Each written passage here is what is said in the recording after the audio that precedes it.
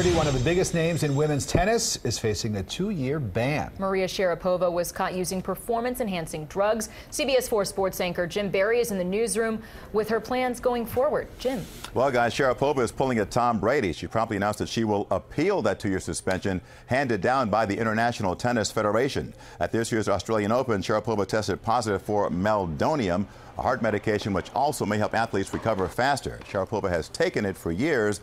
In March, she claimed she did not realize the substance is now banned. The 28-year-old star says it's unfair for her to be kept off the court so long for something that she says was unintentional.